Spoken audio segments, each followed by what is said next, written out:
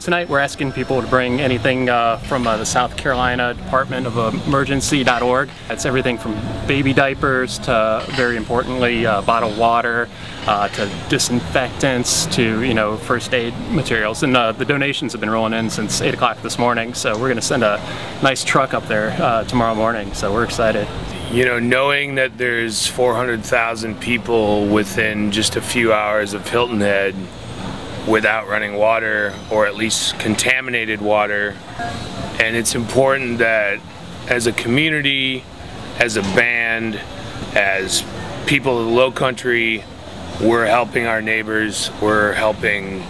other people in this state, and I think it's important to represent Hilton Head in a manner that's, hey, we want to give you guys a hand and give you something back.